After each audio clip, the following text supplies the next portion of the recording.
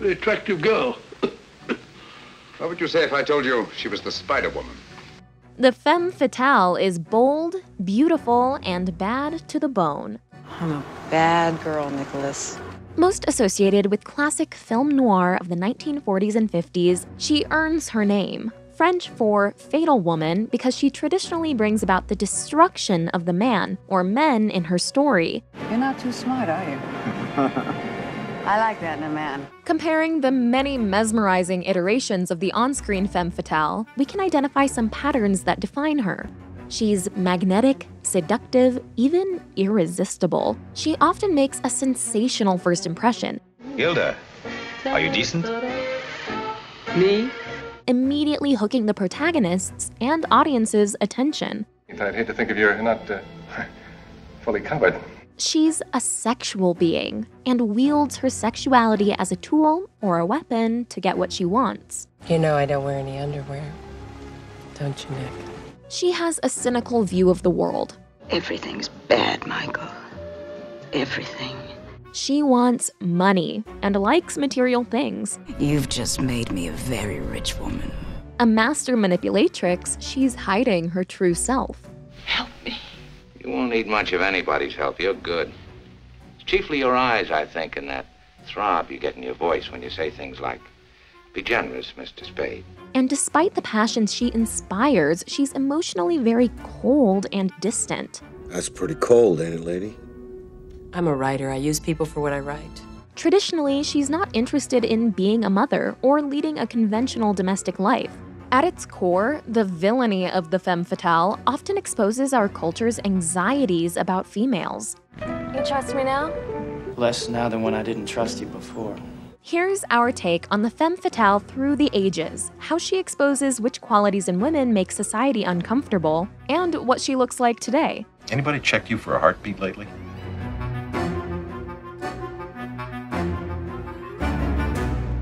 You're watching The Take. Thanks for watching, and be sure to share and subscribe. This video is brought to you by Sundance Now, a streaming service featuring prestige drama, intoxicating romances, international thrillers, bone-chilling true crime, and so much more. Click the link in our description below, sundancenow.com, to get a free 30-day trial using the promo code THETAKE. Start watching something new today.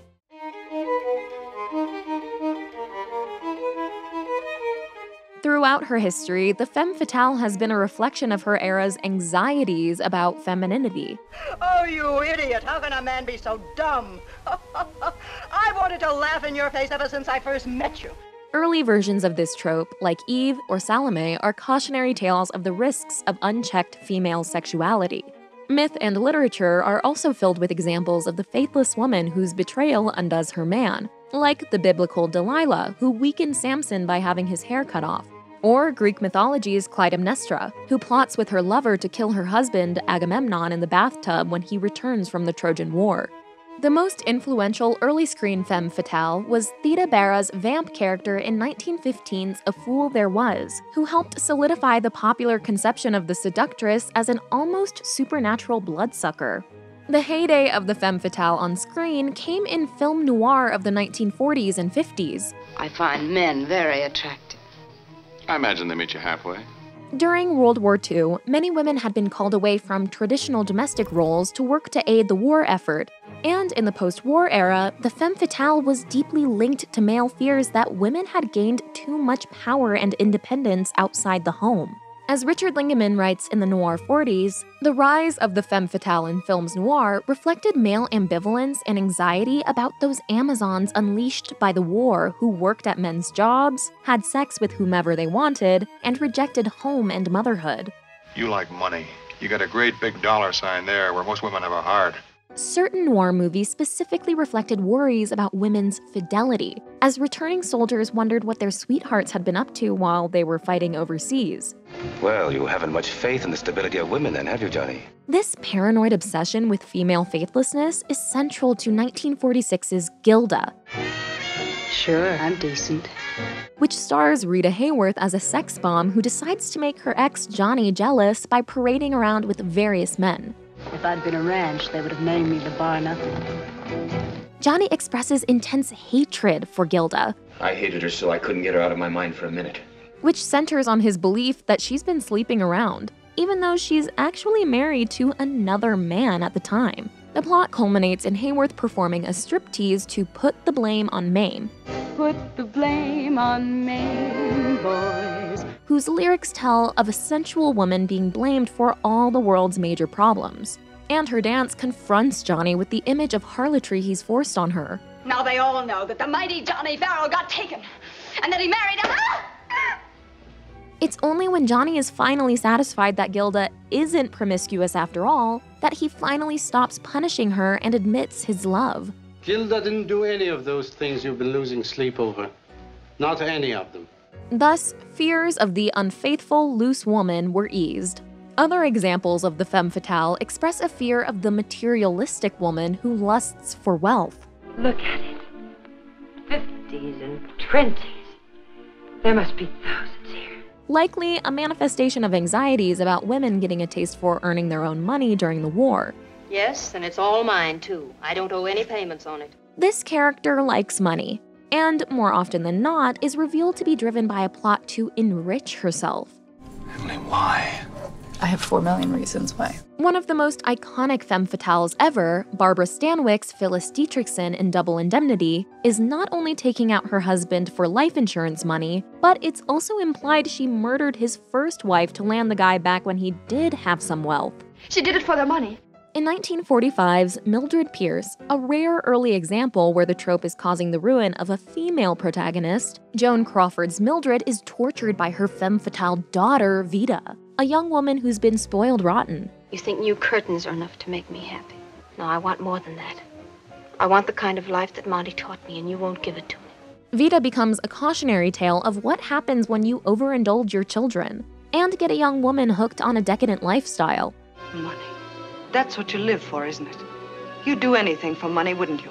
Mildred Pierce also highlights post-war discomfort with the working woman. Vida resents and looks down on her mother for pursuing a career. Yeah, I can get away from you. From you and your chickens and your pies and your kitchens and everything that smells of grease. And while Mildred commands viewers' respect for her hard work, one interpretation of the film is that it's showing all of Mildred's troubles as stemming from her decision to become a career woman.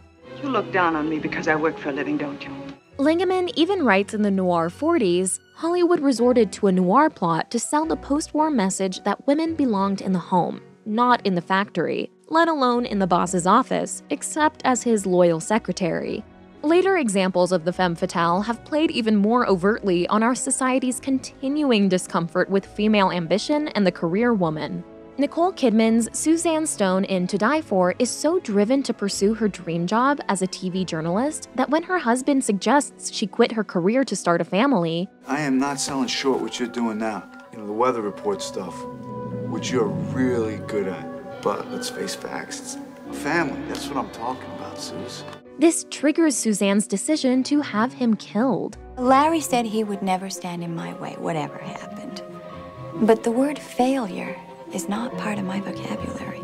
You could also view Breaking Bad's Lydia Rodart Quayle as an update to this deadly working woman, driven by bottomless corporate greed. You want to talk methylamine? You can't even get us a single barrel. Who said anything about barrels? I'm talking about an ocean of the stuff. In 1950's Sunset Boulevard, Gloria Swanson's femme fatale Norma Desmond brings out our culture's discomfort with the aging woman. Norma, you're a woman of 50. Now grow up. Which continues to be fueled by Hollywood's obsession with youth. An army of beauty experts invaded her house on Sunset Boulevard. She went through a merciless series of treatments. Older women are expected to gracefully fade into the background and give way to the young. So Norma's villainy and delusion stem in large part from her refusal to follow this unwritten rule. No one ever leaves a star. That's what makes one a star. Often, the femme fatale might be contrasted with a sweet, innocent female character who represents wholesome, good womanhood. By the conclusion of the story, the male hero may end up respecting or caring more for this good woman, and feeling hatred or contempt for the femme fatale who once ensnared him. I guess that was the first time I ever thought about Phyllis that way. Dead, I mean. How it would be if she were dead. At the heart of the femme fatale depictions is a fear of female sexuality. Sex always made you stupid, ready to believe anything. In the 1992 erotic thriller Basic Instinct, Sharon Stone's Catherine Trammell takes the pure sexuality of the femme fatale to a deadly extreme. He falls for the wrong woman. What happens? She kills him. It's significant that the character is often promiscuous. My advice is to sleep with as many people as possible.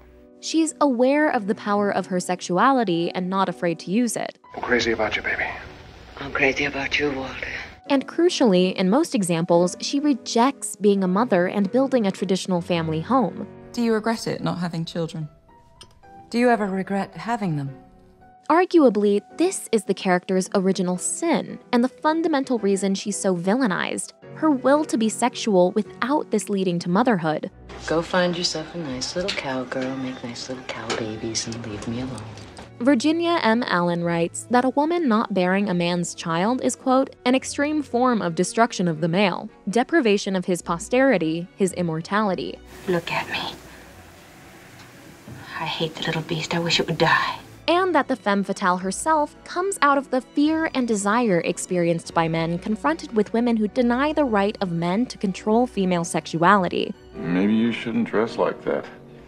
This is a blouse and skirt. I don't know what you're talking about. You shouldn't wear that body. The femme fatale's drive to destroy men is often made incredibly literal. You're killing people. No, I'm killing boys. The femme fatale is frequently trying to kill her husband. Sometimes you wish he was dead. Perhaps I do. And you wish it was an accident. And you had that policy for $50,000. Is that it? Perhaps that too. But she also tends to destroy the hero from the inside by awakening something dark and dangerous within the protagonist. And I went to prison, and I met parts of myself lurking inside of me that I didn't even know were in there. That means they paid double on certain accidents. The kind that almost never happen. I see. We're hitting it for the limit, baby. Fritz Lang's 1944 noir, Woman in the Window, ends with revealing its plot has all been its male protagonist's dream, getting at how the femme fatale is in large part a presence in the man's subconscious. I thought you might be missing me. You know that I am. I can't trust you anymore. There are generally two endings for the classic femme fatale. One, she's redeemed or revealed to not really have been bad, and thus not a femme fatale deep down. I'm not bad. I'm just drawn that way. So she's allowed to get a happy ending. But more often, we get ending number two. She's revealed to be rotten to the core. I'm rotten to the heart. I used you just as you said. And usually she must be punished, generally with death or with jail. This time your daughter pays for her own mistake. Though this comeuppance for sins was mandated by the Hays Code in the classic noir era, examples of the femme fatale escaping consequences remained few and far between until the 90s on. Thus, whether it's through destroying her or through revealing her to be secretly decent, in most classic examples, and many to this day, the threat of the femme fatale is finally eliminated. You know, for a smart girl, you make a lot of mistakes. You're gonna need a good lawyer. And thus, male anxieties are purged. That means if you're a good girl, you'll be out in 20 years. I'll be waiting for you. If they hang you, I'll always remember you.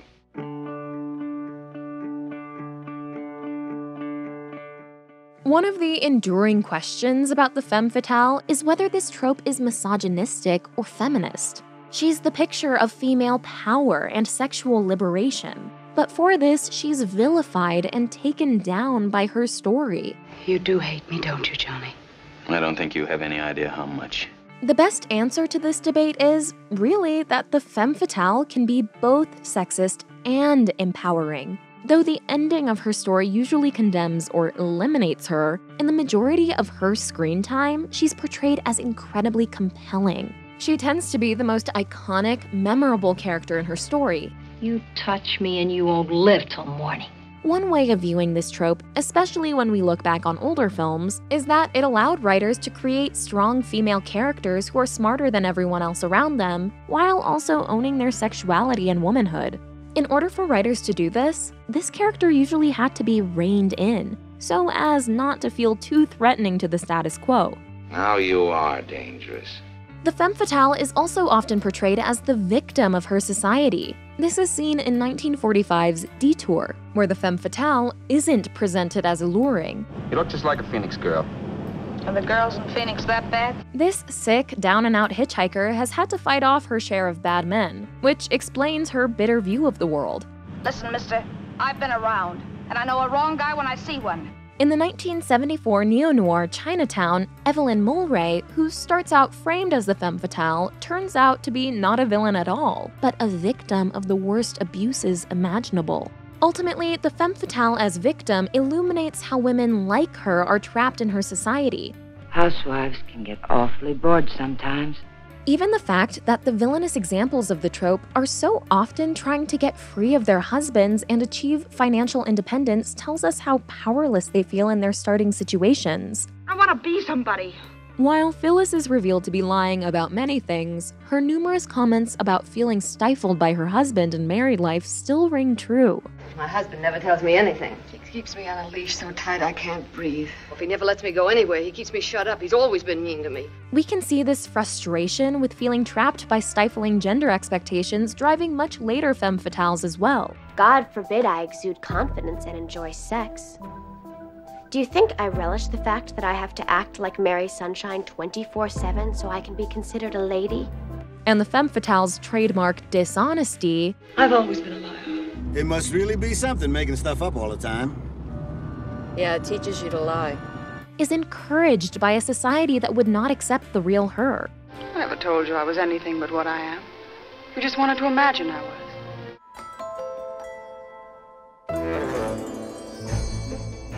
So where is the femme fatale at today? Whereas in the past, the femme fatale tended to prey on men, more recent films and shows might show her leading another woman astray. Thought you only murdered boys.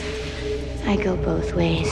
In the early seasons of Orange is the New Black, criminal Alex is painted as a femme fatale in a lesbian relationship, tempting protagonist Piper down a dark path. Alex, I was so freaked out when the bag didn't show up, I almost bailed. Well, it's a good thing you didn't. There's over 50 grand in that bag. Cooper would have had you killed. But while the show spends a lot of time exploring dark influences, I don't like Alex. She put you in prison. She continues to make you suffer. it eventually sympathizes with Alex and frames Piper's relationship with Alex as flawed, yet ultimately loving. In Paul Feig's A Simple Favor, Blake Lively's femme fatale Emily Nelson brings darkness into the life of a new female friend.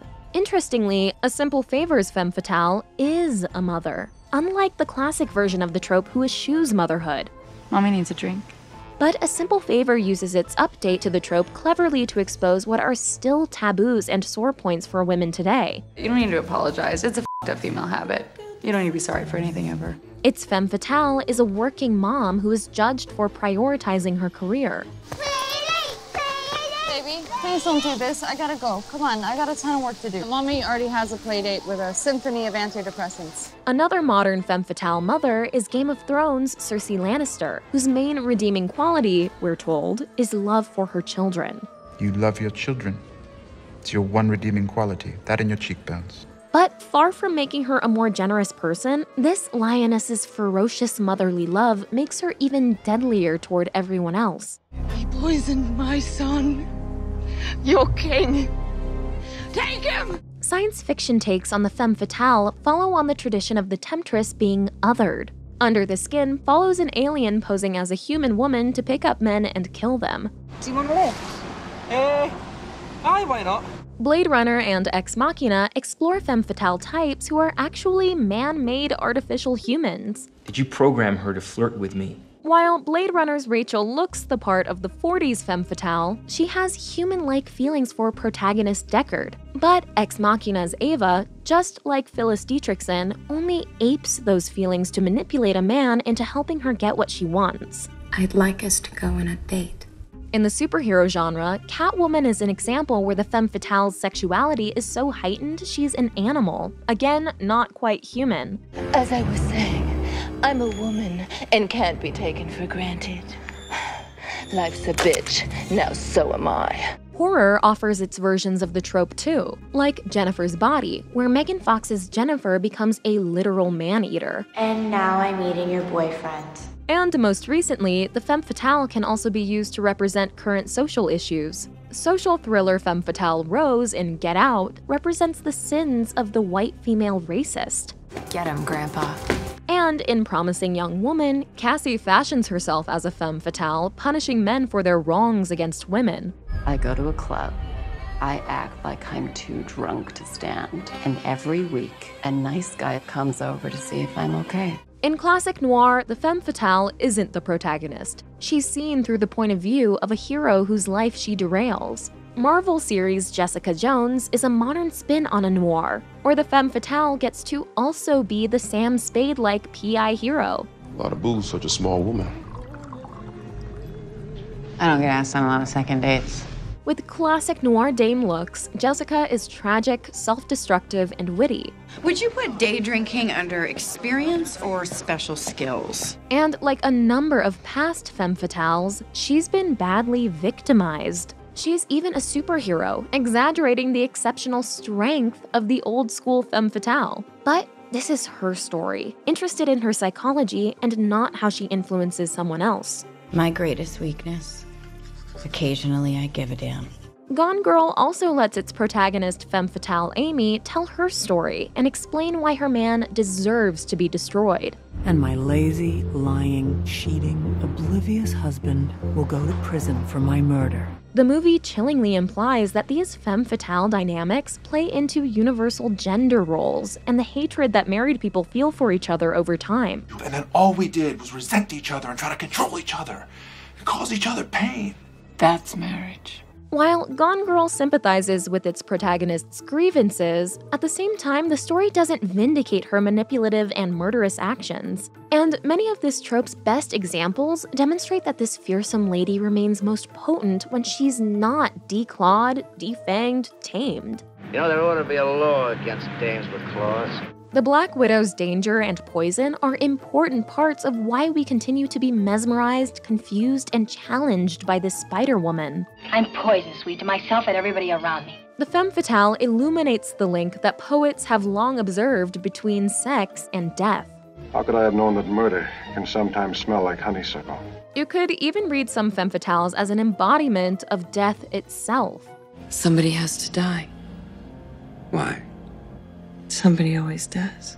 Post-World War II noir movies were grappling with the mass death and destruction the world had just experienced. And at times, the femme fatale in these movies seems to personify that darkness still hovering over the world.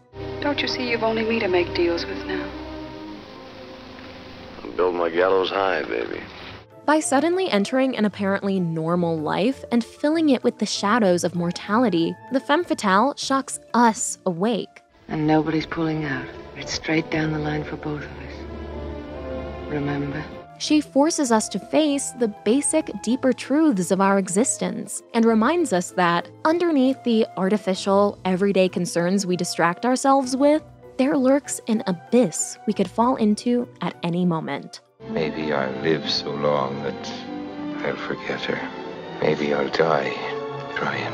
If you're new here, be sure to subscribe and hit the bell to be notified about all of our new videos.